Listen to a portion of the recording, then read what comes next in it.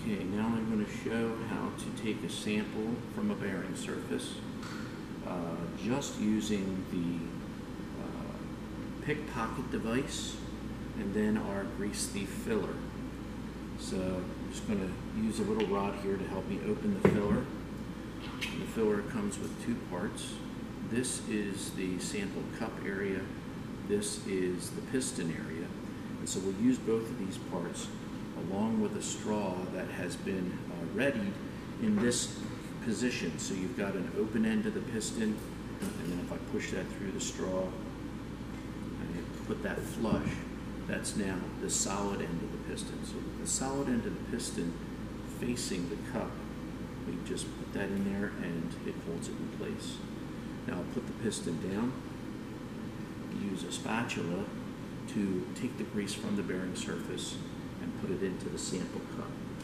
So I've got some actual grease samples here that I've kind of redistributed on a bearing surface with different degrees of consistency or firmness, because in an actual situation you're going to have solids and you might have the grease drying out due to temperature or being worked or what have you. So we have to be able to take greases of varying consistency and be able to get that transferred. So this is just really showing, how that process works. So I'm going to try to get as much off of here as I can, and hopefully it's a slight excess to the required sample volume. Got some of that in there. Now sometimes some gets caught in the spatula, so you can even use the tip of the piston to kind of transfer the last bit. And the idea here is that it's a fairly efficient transfer. More than 90% of the volume of the grease that you take, we want that to be able to end up in our sample. So now I take the piston, put it into the sample cup area, engage that, and then I'll hold this so that you can see it, but normally you could just put it down on a surface.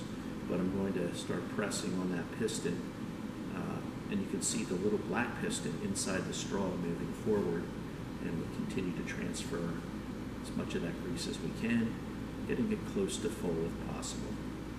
So now at this point, move the piston to the far end. I remove this. This can then be disposed.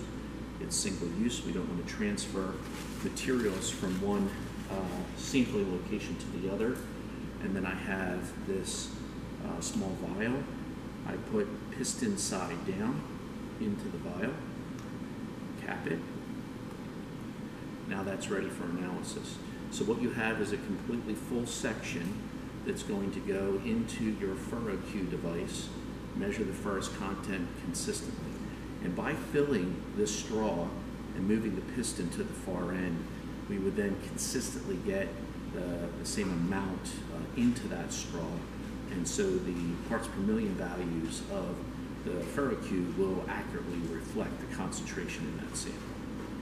So just encourage you to look further into this and see this as a new method to be able to prepare samples for ferrous testing with the FerroQ.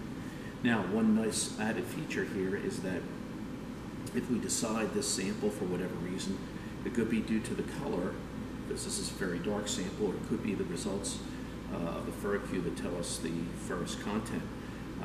I can then take the samples that I want to test further and transfer them over. And so then I can take this, and let's say I've got a grease thief and I want to do a full test slate. I'll take that piston end at this end, put the open end into the grease thief, pull the piston back in the grease thief, and then use a rod to transfer that over.